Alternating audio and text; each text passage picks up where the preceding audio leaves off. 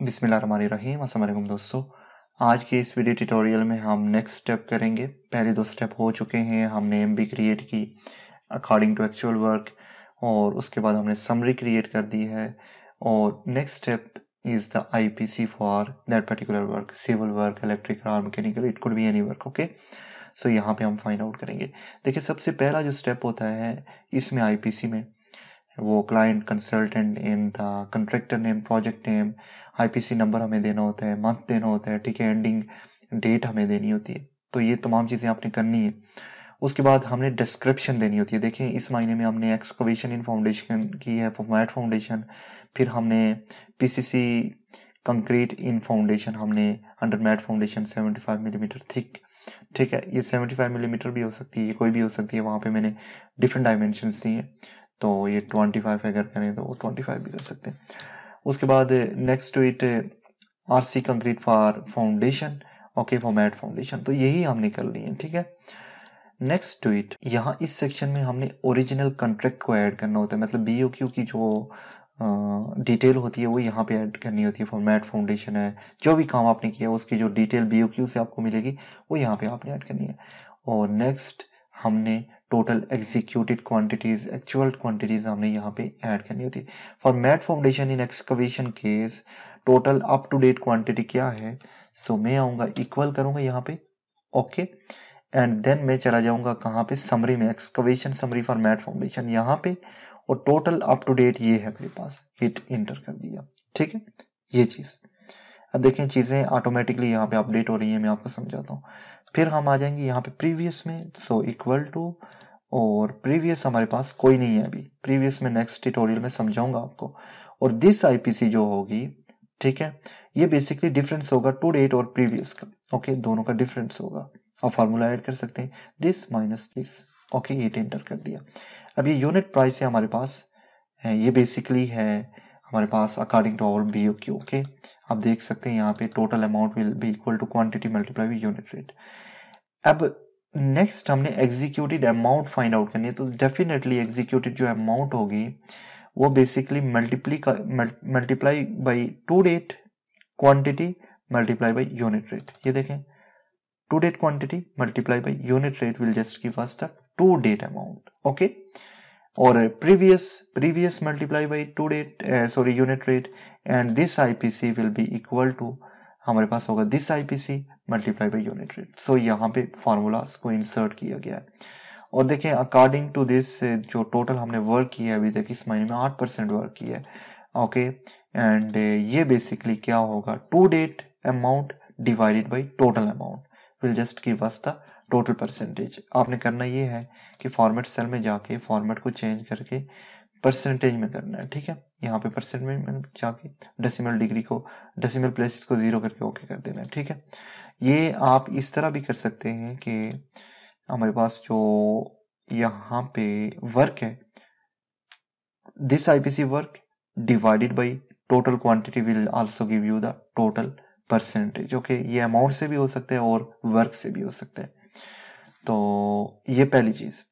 उसके बाद हम यहाँ पे आ जाते हैं और हमने अंडर मैट फाउंडेशन हमने पीसीसी को करना है, सो मैं इक्वल करूंगा और मैं पीसीसी में जाके यहाँ पे करता हूँ equal, okay.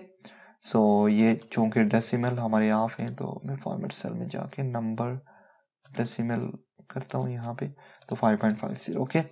And then previous के लिए फिर अगेन मैं पीसी समरी में आके प्रीवियस को ऐड करूंगा, इस तरह से हमने ऐड करना, ठीक है। और this is the difference between both of this, ये मैं आपको समझा चुका हूँ, ठीक है। टू डेट जो होगी हमारे पास एग्जीक्यूटेड अमाउंट, वो to date quantity multiply by unit rate होगा। इसी तरह प्रीवियस हमारे पास होगी previous executed quantities multiply by unit rate will just give us a previous amount, okay. और this IPC will be equal to this IPC executed quantity multiply by unit rate, okay. और percentage basically होगा to date amount divided by total amount, okay. सो हमारे पास total percentage आ जाएगी कि इतना percent हमने work कर लिया है। नेक्स्ट टू इट, हमने मैट फाउंडेशन के लिए आरसी की, तो वो भी हमारे पास इक्वल टू, हम आरसी में चले जाएंगे इसकी समरी में, और यहाँ पे हमने इसको हिट एंटर कर दिया, ठीक है। ये भी हमारे पास, ओके। एंड नेक्स्ट प्रीवियस हमारे पास आ जाएगी इक्वल टू, ये है previous, and then this IPC will be equal to to date minus previous. Okay, done हो गया। फिर टू डेट में आपको समझा चुका हूँ, फिर हमारे पास previous amount and then this IPC amount and this is the total percentage, to date percentage. Okay, I think 7% हम काम कंप्लीट कर चुके हैं किसका, मैट फाउंडेशन आरसी का। ओके, और 6% हमने पीसी का किया है और इसी तरह 8% हमने एक्सकवेशन का किया। तो ये तमाम चीजें हो चुकी हैं। अब ये इस तरह से आपने आईपीसी को क्रिएट करना है। फिर ये करने के बाद हमने जाना है यहाँ पे। ओके, और यहाँ पे हमने interim payment certificate number 1 create करना है, जहाँ पे हमने सम अप करना है तमाम को। ठीक है, क्लाइंट नेम आपने देना है, कंसल्टेंट नेम आपने देना है, इंटरिम पेमेंट सर्टिफिकेट नंबर देना है आपने। ओके, उसके बाद project and the contractor name and यहाँ पे आपने मंथ दे देना है। ठीक है, फिर जो टोटल कॉन्ट्रैक्ट अमाउंट होगी आप यहाँ पे लिख सकते हैं। Serial number, description, to date amount आ गई, प्रीवियस अमाउंट आ गई और दिस बिल अमाउंट, ये यहाँ पे टोटल होगा, इंजीनियर के साइन होंगे जो कि हमारे लिए अप्रूवल के लिए जाएगा। ठीक है, तो देखें सबसे पहले हमारे पास आ गया value of work done.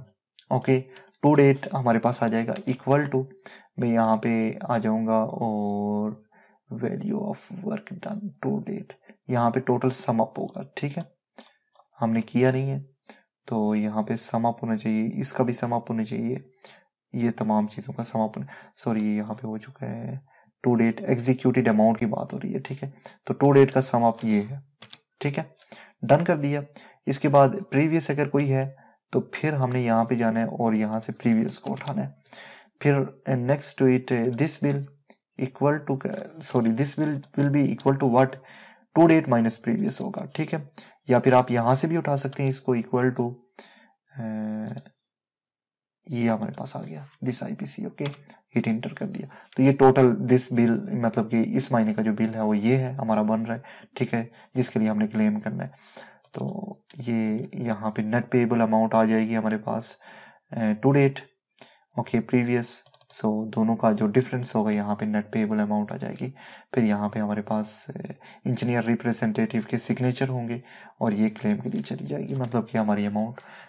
Okay, after checking all of the things from this person, quantity surveyor, contractor, project manager, consultant QS and consultant project manager, इनके अप्रूवल के बाद ये तमाम चीजें हो सकेंगी।